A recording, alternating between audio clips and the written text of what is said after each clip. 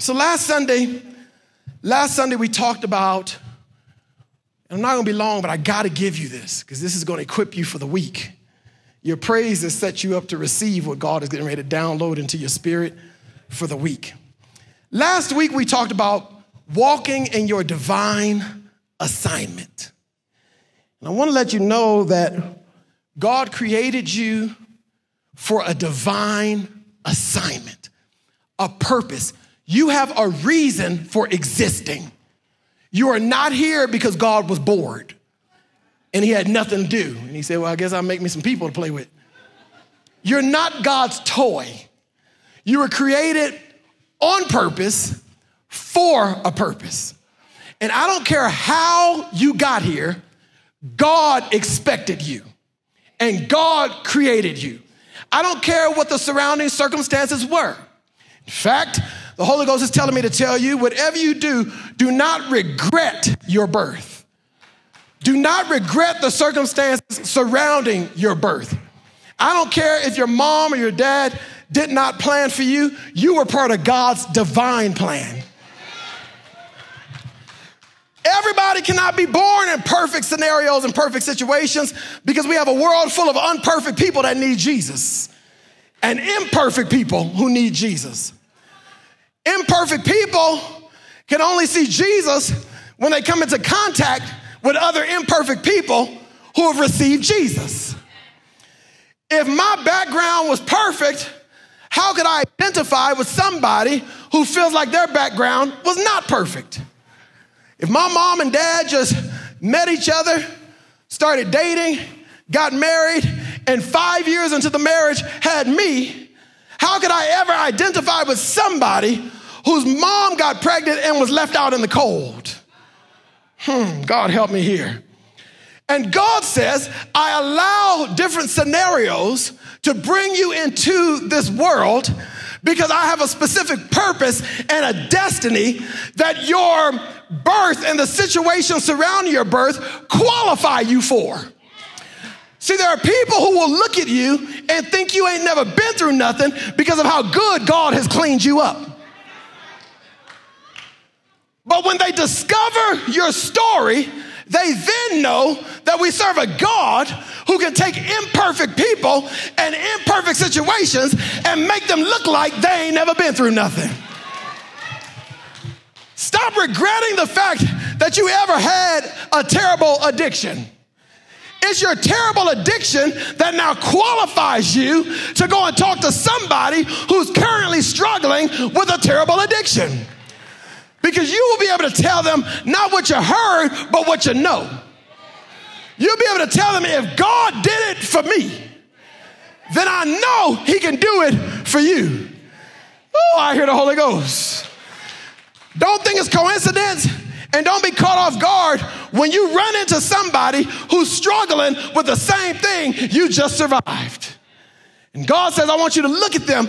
I want you to tell them, you are me and I am you. And I'm telling you from what I know, if it had not been for the Lord who was on my side, I would have been messed up a long time ago.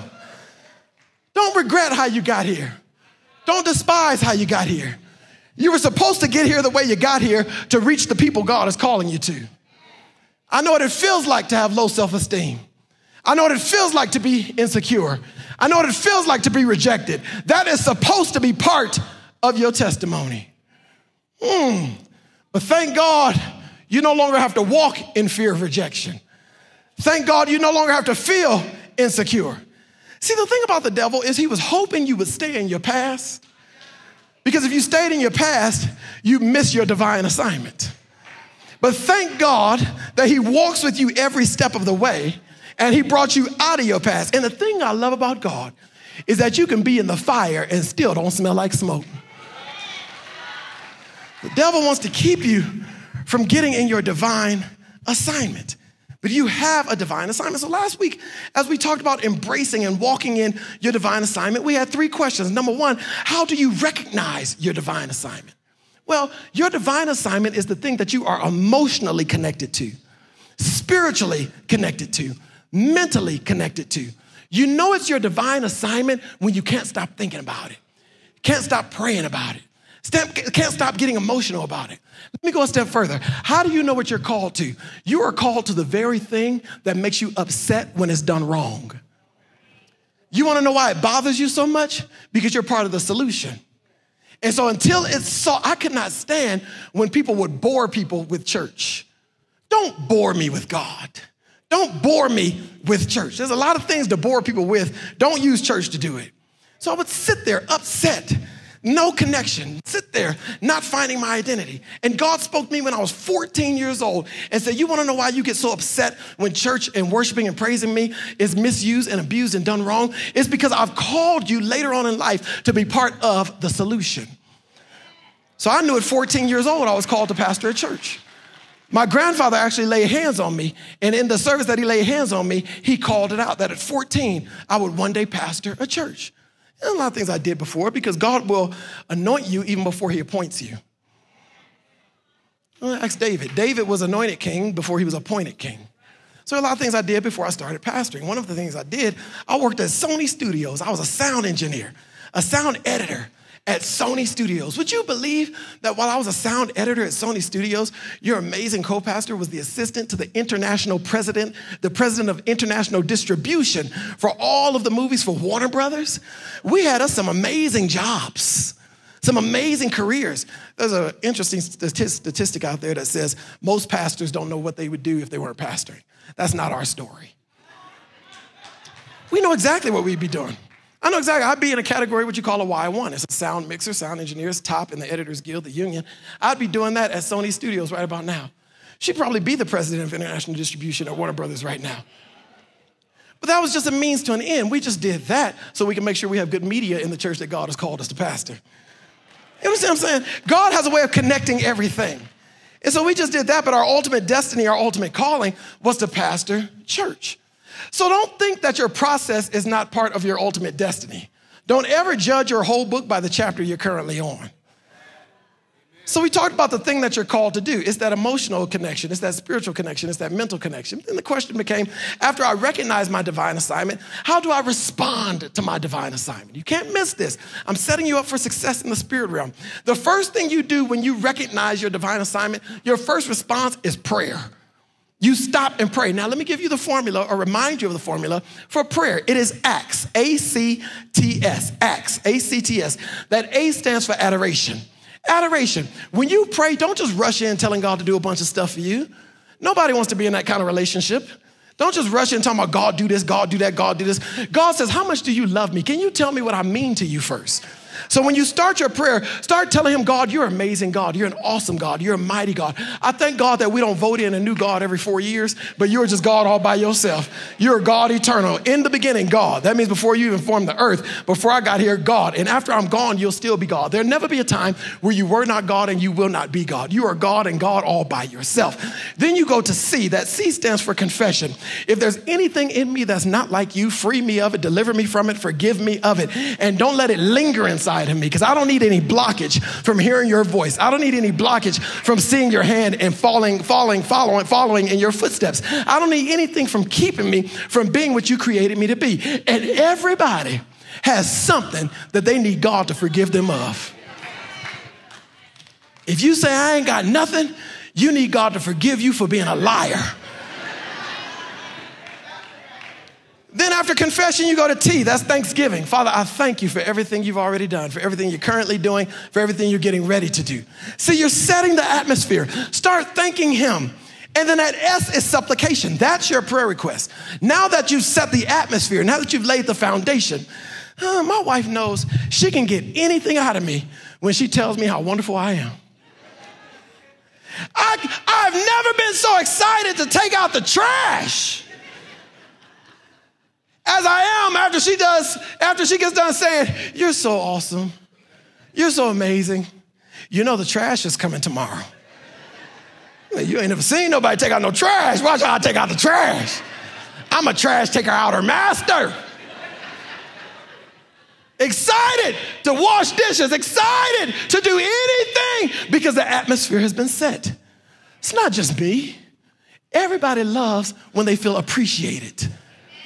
Everybody loves when you know that somebody really honors you for you and not what you can do for them. It's the same with God. God wants to know, are you just in relationship with me because of what I can do for you? Are you in relationship with me because you're scared of me? Because you think if you're not in relationship with me, I'm sending you to hell, and so now you're scared to not be in relationship with me? That's not the kind of relationship I want with you. I want a relationship where you love me just for being who I am. That's the reason why you can tell somebody who really loves God, because they praise him even after they get laid off. They will praise him with no money in the bank. They will praise him when people walk away from them. They really live this thing that says, I will bless the Lord at all times. His praises shall continually be in my mouth. So when I'm down to nothing, I still got a praise. When they talk about me, I still have a praise. And so your prayer flow is to adoration, confession, thanksgiving, and supplication. Then the question becomes, how do you relate to your divine assignment? You gather information, because you cannot be effective in anything you don't know about. So you have to gather information. Now that I know what I'm called to do, what does what I'm called to do entail? What does that encompass? So you gather information, you go into intercession. You pray. In all your ways, acknowledge him. He will direct your path. Don't ever do another thing without praying first. I don't even eat a bag of Doritos without praying over them. I done seen people choke over a Cheeto before. So I pray over everything. Pray without ceasing. Men should always pray. Don't do anything without praying. So you gather information, you go into intercession, and then you give intention. What is your plan? Plan your work and work your plan. Now I just want to comb through chapter 2, if you don't mind, for the next, 10 to 60 minutes. I just want to comb through chapter 2 just for it won't be that long. Just comb through chapter 2 for a little bit. And I want to title this one, if you'd be so kind to let me title it. I want to title this one, How to Start the Building Process. You want to build something in your life. How do you do it? You want to build something great for God. And I can tell you, if God's hand is on it, it's going to happen. If God's hand is on it, you're going to build it. You want to build something great. You want to leave an inheritance and a legacy for your children and your children's children and your children's children's children.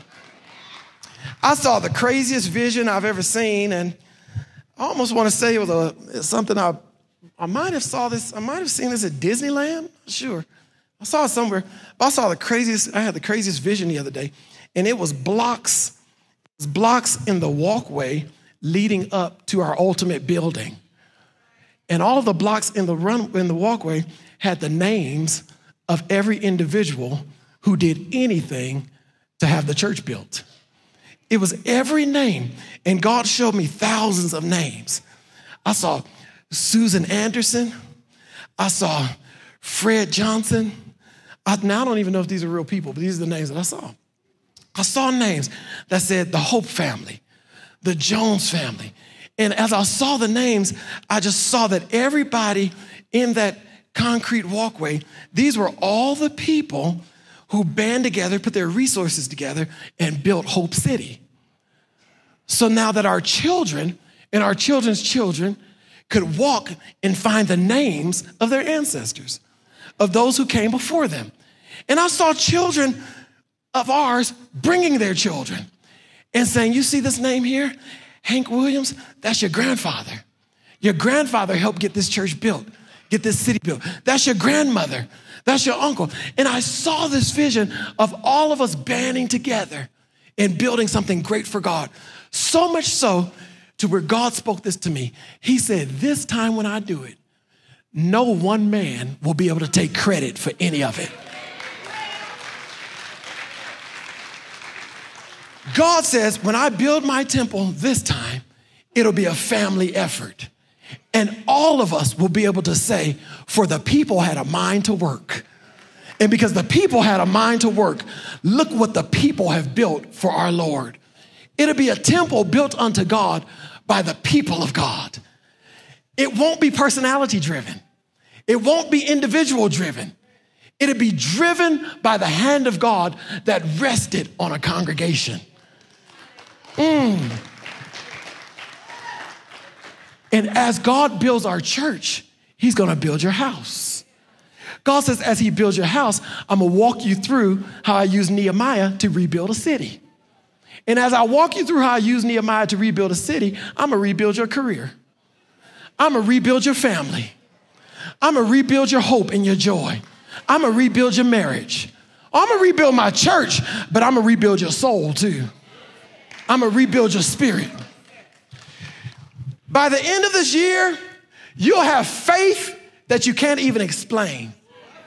Your faith will be so charged up that you'll be saying things and people go, you crazy. And you say, death and life are in the power of my tongue. I can speak things into existence. I can speak a promotion into my life. I can speak money into my bank account. I can speak cancer off of my body. I can prophesy things into the atmosphere that weren't the case before I spoke it. But now that I spoke it, is now the case. Because I serve a God, watch this, not a God who doesn't lie. I serve a God who can't lie. Oh, God, help me here. I don't serve a God who doesn't lie. I serve a God who can't lie. Huge difference. Huge difference. Because I don't lie, but I can. But we serve a God who can't lie. In other words, even if God says something and it wasn't that way before he said it, just because he said it, from now on, it's that way. If God says a green light means stop and a red light means go, even if it didn't mean that before he said it, because he can't lie, from now on, a green light means stop and a red light means go. God says, I'm giving you the power to speak things out of your mouth that even if it wasn't that way before you said it, just because you're speaking things through my presence, it'll be that way because you said it. Because we serve a God that even if I say I'm cancer free and the doctor says there's cancer, I can say it one more time, I'm cancer free, and because I said it, the cancer will leave. God says, you're going to speak ridiculous things. Stuff like, they're going to give us land to build on. Stuff like, not only will they give us land to build the temple of God on, but then they'll turn around and ask, can they rent some of it from us? So now you want to pay me to use what you gave me. They'll stop talking about 1906 Azusa Street. They'll stop talking about Catherine Kuhlman. They'll stop talking about Amy Simple McPherson. They'll stop talking about Charles Harrison Mason. They'll start talking about a family that got together in Aurora, Colorado, and had the nerve to name their family Hope City and begin to speak life where there was only death. Watch what the Bible says, Nehemiah chapter 2. Ooh, I hope you can hear the word of the Lord this morning. The Bible says in Nehemiah chapter 2, verse 1, and it came to pass in the month of Nisan, in the 20th year of the king Artaxerxes, when wine was before him. You done woke up now. That I took the wine, wait a minute, what? And gave it to the king. Now I had never been sad in his presence before. I don't want you to miss it, because sometimes when we read too fast, we read over some of the most important words. He starts out by saying, it came to pass in the month of Nisan. Now in chapter 1, he says, I got word in the month of Kislev. The month of Kislev in chapter 1, just the chapter just before this, the month of Kislev in chapter 1 would be our November or December.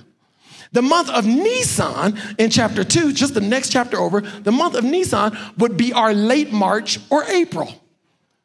So 4 months has passed between chapter 1 and chapter 2. 4 months has passed between the time Nehemiah got the word and then his first thing that he did about it. His first conversation based on the word that he got in Nehemiah chapter 1 is 4 months later. And here's what God is saying to you. God says, whatever you do, take your time to process. It is a trick of the enemy to get you to jump into something right now. Don't miss what I'm about to say. We serve a God who moves immediately after the process. So what God is doing with us right now, we're in a season of immediately. But this season of immediately comes on the heels of a season of process. So people will look at us now and go, must be nice overnight. Must be nice how fast God is doing it. That's because they see the immediately, but they weren't there for the process. I've gone through a process to now enjoy his immediate. It's the reason why they get you every time they have a sale, because they're hoping you can't stomach a process, but you want to walk in the immediately. They get you every time. The Mother's Day weekend sale. You jumped all over it. There's going to be another one on Father's Day. I hate to tell you that. There's going to be another one on Father's Day. There's going to be another one for Memorial Day weekend. There's going to be another one for Labor Day. They're going to do the fall sale. They do the tax refund sale. Look at them trying to dig all into your tax refund money. They're going to do a kids going back to school sale. And they act like you got to get it right now. This jacket ain't going to be here tomorrow. You got to wear it now. They get you because they're hoping you don't understand the profit of being in the process. And Nehemiah, I hear God telling me to tell somebody, slow down. There's still more in the process. Oh, God, help me. God says, here's the prayer that I want you to pray. I want you to pray that I will show you your divine assignment in such a way that it becomes impossible for you to miss it. I serve a God who can put your assignment in your face, and you can't miss it. We had just gotten married. 2001, we got married. We lived in this little community city called Marina Del Rey. We thought we was doing something. Think about it. Marina. Doesn't that sound like something? Marina Del Rey. Ooh, you living somewhere? Just married, 2001. We lived in Marina Del. We had a 1-bedroom apartment. 2001. That thing was $1,900 for 1 bedroom. Now, that ain't nothing now. Well, it is something now, but I'm saying back then, 2001, that was just too much money for anything. 2001? Dude, we just got into the 2000s. We're fresh out of 1999. We were driving to a city called Palmdale. Palmdale was about 50 miles north of the Los Angeles airport. Marina Del Rey was about 5 miles from the Los Angeles airport. We were driving to Palmdale. On the way to Palmdale, we look off to the left and we see a city with all these beautiful lights. We say, what city is that? We discover it's a city called Valencia. We say, ooh, we like Valencia. We think we want to move to Valencia. We drive through Valencia. It's nice. It's a perfect place to raise a family. I began to pray. I said, God, if you want us to move to Valencia, show it to me so clear that it'd be impossible for me to miss it. I don't want to miss it. Don't want to miss it. I was working at Sony Studios down in Culver City. The Sony Studios was 35 miles north of Valencia, south of Valencia. 35 miles south. 35 miles south is where I'm working.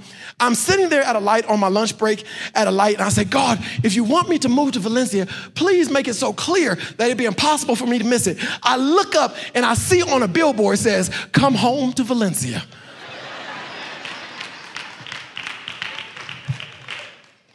Got so excited. The next day I drove back to that stoplight, flip phone, went to take a picture, and the billboard was gone. They didn't cover it up with a come home to Del Taco or something. I ain't eaten Del Taco since. But it was in that moment, hear me good, that I could ask God, speak to me in a way that it'd be impossible for me to miss it. I learned to pay attention to the songs I'm listening to the conversations I'm having. I've learned to pay attention to the phone calls that I accept, to the people that I let in my house. That's the reason why you have to guard your atmosphere. Because I need God to be able to speak to me through my music. I need God to be able to speak to me through my relationships. So I can't have God speak to me through my relationships if I have ungodly people around me. Because how are they going to speak to me if he can't even speak to them? But God can speak to you through a commercial. God, do you want me to do it? Here comes a commercial by Nike. Just do it. And so after the process, he's an immediate God. But there is a process. Watch what he says. He says, I took the wine and gave it to the king. I had never been sad in his presence before. Therefore, the king said to me, why is your face sad since you are not sick? This is nothing but sorrow of heart. Guys, don't miss what I'm about to say. You need some people around you that can recognize when you're not yourself. And they care enough to ask you about it. You need people around you who can say, I know you. You're not yourself today. You're not smiling and laughing the way you normally smile and laugh. What is wrong with you? And Nehemiah said, he asked me what was wrong with me because I'd never been sad before in his presence. So I became dreadfully afraid, respectful of him, mindful that I was in his presence. I said to the king, may the king live forever. Why should my face not be sad when the city, the place of my father's tombs, lies waste and its gates are burned with fire? Don't miss what Nehemiah did. Immediately in that moment, Nehemiah connected his emotions to some conditions. He said, I'm sad because it benefits you when you can connect your emotions to a condition. When you are sad and you don't know why you're sad, that's from the devil. You need to be able to say, I am sad because. Why, Pastor? Because now that helps shape my prayers. And now I know what to pray over. I'm not praying over my sadness. I'm praying over the city that's making me sad. And many of us, you're just simply praying shallow prayers connected to your emotions. But if you knew what your emotions were connected to, you would bypass praying over your emotions and you would pray to what's driving your emotions. God, not don't make me sad, but God, fix the issues on my job. Not don't make me afraid, but God, heal my marriage. Why are you afraid? Why are you fearful? Why are you full of anxiety? Why are you sad? A healthy Christian can connect their emotions to a condition. Then the king said to me, what do you request? Hear me good, y'all. And I'm gonna be done soon. You need somebody around you who, when they find out something's wrong with you, their next question is, how can I help you? You don't need anybody else around you who does not care that you're going through stuff. He says, I'm sad because of the condition of my home. The king does not say, well, Nehemiah, ain't nothing we can do about that. Listen, you ain't there, you here, you need to be present. This is your job. This is where you need, bring your mind in, bring your mind in. No, he says, if that makes you sad and I love you and I'm connected to you, how can I help you? Now watch this.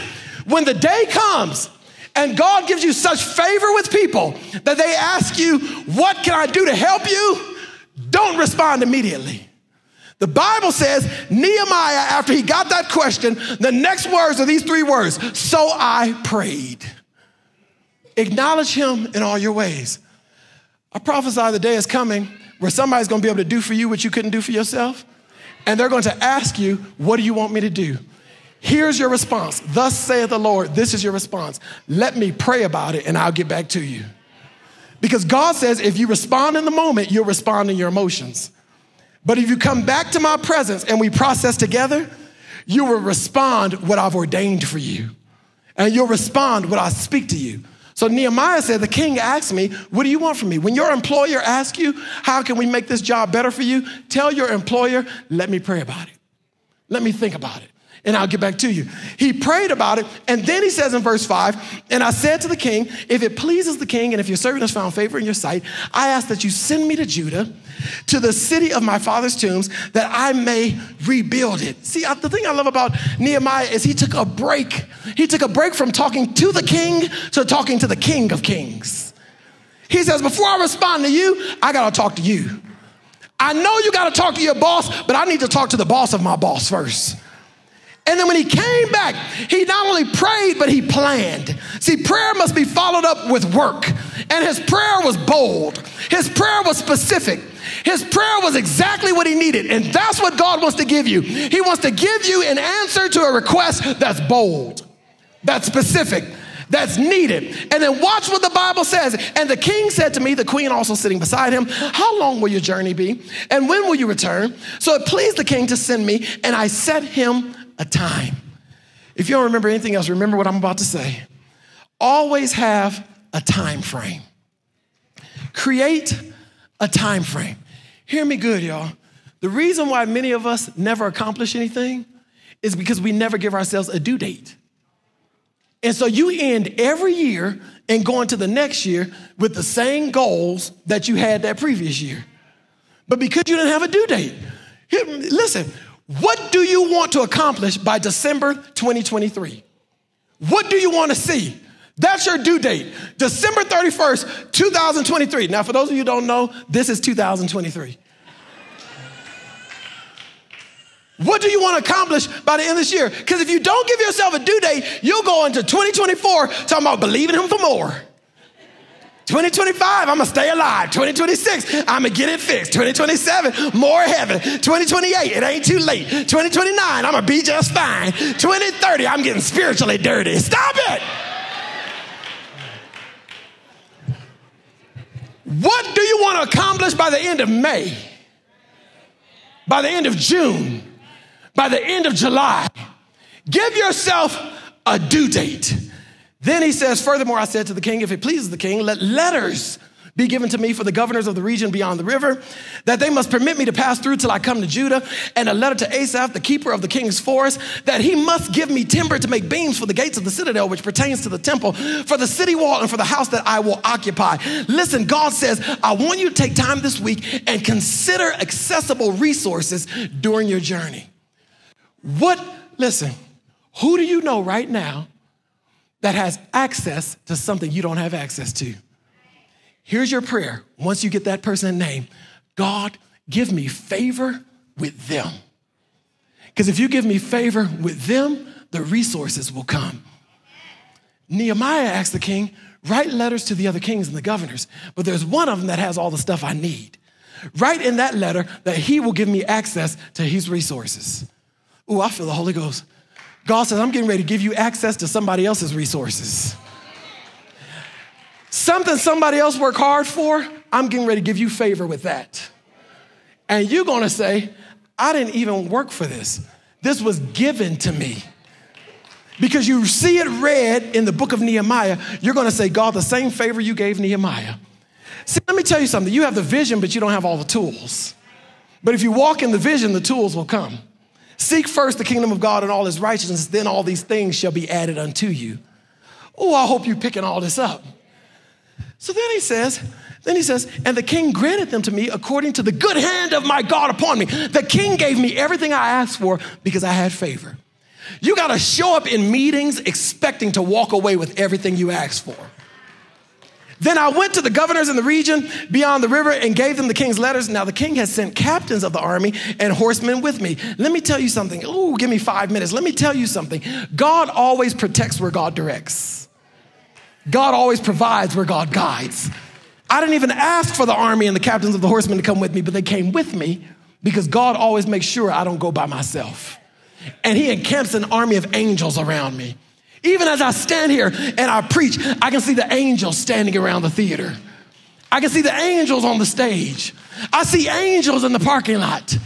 If we really got out of ourselves and surrendered all to the glory of God in this theater, we would not even recognize time passing. If we really came to church going, it's all of you, God, I am completely opening myself up to your glory, you'll be wondering how you even got on the floor. The glory of the Lord.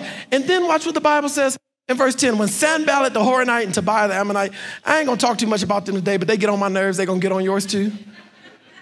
Because they're the only kind of people who show up just to try to talk you out of your purpose. They try to stay close to them just to ridicule them. You got some people whose sole assignment in your life is to try to ruin your life. Lord, help me say it. There are some people in your life right now who only want to know your business to use your business against you. They are in your circle, but not in your corner. There's some people right now that they will try to ridicule you and talk. You want to know why? Because misery loves company. You can't help getting the invite, but you can help accepting the invitation. And you got to make up in your mind that discernment is what matters most. Because just because somebody says, I'm praying for you, doesn't mean they're really praying for you. In fact, there are people who will inbox you and text you and call you, and they'll say, I'm praying for you. And they've actually misspelled the word praying. They mean P-R-E-Y. And they don't mean I'm praying for you. They mean I'm praying on you. Discernment. Discernment for your friendship circle. There are some people who qualified to be friends until today. But where God is taking you, you need godly friends. You need friends who got the Holy Ghost. I can love people, but they don't have to be in my space. I need people in my space who hear God for themselves, because this is a spiritual fight, ladies and gentlemen. We don't wrestle against flesh and blood. So I need people in my friendship circle who know how to go on a fast, who know how to seek the Lord, who know how to pray. Guard your house. Stop letting anybody and everybody up in your house. Go home and anoint your house with oil and pray out evil spirits. Pray out confusion and chaos. Anoint the doorpost. Anoint the front door. Put a cross over your front door and say, in the name of Jesus, everything that's ungodly got to come out of this house. Open up the windows and let them out. Get out of here in the name. Oh, I feel the Holy Ghost. Some of us need to go home and cast out witchcraft that's been lingering in our house. Demonic spirits lingering in your house. That's the reason why you wake up feeling funny and don't know why. It feels weird in here today because there's a spirit that's been camping out in your basement for far too long. But you can take oil home today and say, Father, in the name of Jesus, I consecrate this house back to you. I dedicate this house back to you. And I command every demonic spirit to leave this house in the name of Jesus. This is a house of peace, a house of joy, a house of salvation. This is a Holy Ghost headquarters. No fighting, no confusion, no depression, no anxiety, no sin will come in this house. Ooh, somebody, that's all you need to hear today. Then the Bible says that Sanballat, Tobiah, the official, they heard of it. Watch this. They were deeply disturbed that a man had come to seek the well-being of the children of Israel. Some people can't stand the fact that other people love you so much. It got on their nerves. Why do you love them so much? Got on their nerves. Let me finish reading this, verse 11. So I came to Jerusalem, and I was there 3 days. Then I arose in the night, I and a few men with me. I told no one what God had put in my heart to do at Jerusalem. Nor was there any animal with me except the one on which I rode. And I went out by the night through the valley gate to the serpent well and the refuse gate and viewed the walls of Jerusalem, which were broken down, and its gates, which were burned with fire. Then I went out to the fountain gate into the king's pool, and there was no room for the animal under me to pass. So I went up in the night by the valley and viewed the wall. Then I turned back and entered by the valley gate and so returned. Verse 16, and the officials did not know where I had gone or what I had done. I had not yet told the Jews, the priests, the nobles, the officials, or the others who did the work. Let me say this before we leave. There comes a time where you got to learn how to keep what God spoke to you to yourself. And watch what Nehemiah is doing. He's evaluating what he has to get himself into, but he's not talking about it yet. He hasn't told anybody. See, some of us, we talk too much too soon. And you frustrated because people ask you, well, how you going to do that? And you want to know why you don't have an answer yet? Because they're not even supposed to ask that question yet. You weren't supposed to tell them yet. But when you evaluate, God will give you all the hows. And then when that question comes, when it's time for you to talk and the question comes, you'll be better prepared to answer the question. He evaluates. He doesn't tell anybody. Why does he evaluate and not tell anybody? Because he wants to see what it entails for himself. Too many of us, we've been making decisions based on other people's testimonies. Because of what somebody say they saw, somebody said they heard, you made a decision that affected your life. And God says, make decisions based on stuff you see for yourself. And do it quietly. And as you evaluate, here's 3 categories things fall into. What needs to be replaced? What needs to be restored? What needs to be restructured? And then he started telling people in verse 17, he said, You see the distress that we are in, how Jerusalem lies waste and its gates are burned with fire. Come and let us build the wall of Jerusalem that we may no longer be a reproach. And I told them of the hand of God which had been upon me, and also of the king's words that he had spoken to me. So they said then, let us rise up and build. Then they set their hands to do this good work. Let me say this and I'm going to pray. After Nehemiah saw the land, he then went to the people. He said, let us rise up and let's build. And that's what I'm telling y'all today. I've seen the promised land. I've seen what God wants to do. I've seen where God is taking us. Dr. King in his last speech, he said, I may not get there with you. That ain't my speech today. My speech today is, and I'm going to get there with you. We're going to do this thing together. But I'm telling you in the words of Nehemiah, let us rise up and build the city. Let us rise up and build what God has called us to build. I'm telling you that God has shown me our destiny. He's shown me our purpose. He's shown me where we're going to land. And God says, tell my people today, as if you're talking from the mountaintop, tell them today, ladies and gentlemen, it is time for us to rise up and build the city for God.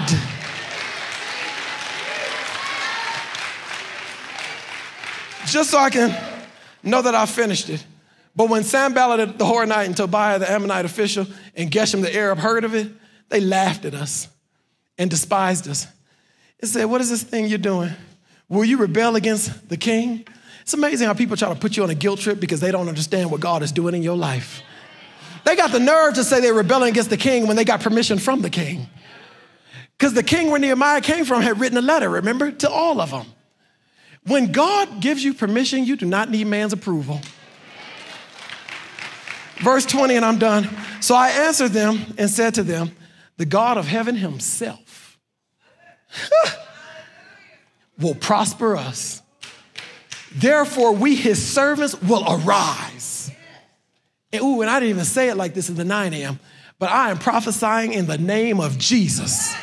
In the words of Nehemiah, the God of heaven himself, will prosper us. And we, his servants, will arise and build. And then he says, and we got the nerve to be entertaining conversations with people who don't even belong here. That's why he said, but you have no heritage or right or memorial in Jerusalem. You don't even have a right to be here. Stop entertaining conversations with people who don't even deserve the privilege of your presence. Y'all, let's go home. It's late. I hope your reservations were at 3 o'clock. Everybody stand. Everybody stand. Woo. Man, I feel a rebirth in the kingdom of God. A rebirth in the kingdom of God. You are a special group of people, a called and chosen group of people. I see God's hand hovering over all of us, saying, I got you. I got you. No service will be the same. The 9 a.m. was drastically different from the 11 a.m. No service from this day forward will ever be the same. Come expecting the unexpected. Come looking for miracles. Come looking out for a prophetic word that applies to your life. Gather your questions throughout the week, God says, because I'm going to answer them all on Sunday morning. And when we gather, it'll be the gathering of the champions, a gathering of the victorious people. Father, in the name of Jesus, take us from this place, but whatever you do, don't take us from your presence. Keep us and cover us and bring us back at the appointed time, ready to praise, worship, and honor you together. Thank you for speaking to us. These were not the words of Marlon Saunders. This was not a sermon by Marlon Saunders. Today we gathered in your presence, and we heard the words of the Holy Spirit. We heard the words of our Father God, who spoke from this platform throughout the building. So we don't give any credit to man, we give credit to God. Thank you for your Spirit resting in this place. Go with us, be with us, continue to speak to us and through us. In Jesus' mighty name, somebody shout amen. God bless you. Happy Mother's Day. Happy Mother's Day to you. God bless you. I'll see you next Sunday at 11 a.m. 11 a.m. next Sunday. God bless you.